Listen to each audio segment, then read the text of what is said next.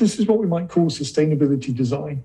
By design, did this was to actually make up some rules where people voluntarily agreed to abide by in order to maintain the system. We shouldn't trust to luck to come up with the rules. We should actually design our institutions such that they have these properties right from the start. If you're going to go to a cyber physical system where you've got a whole bunch of agents involved in this, rather than allowing them to try and evolve a set of rules, or appeal to these principles, why don't we turn the principles actually into code so that the agents are running by these codes, but self-modifying code, if you like, so the agents can actually modify them while this is running.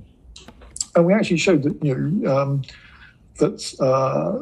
sensor networks, for example, or ad hoc networks, where you've got to pool some common pool resources like battery power, bandwidth, storage, and so on.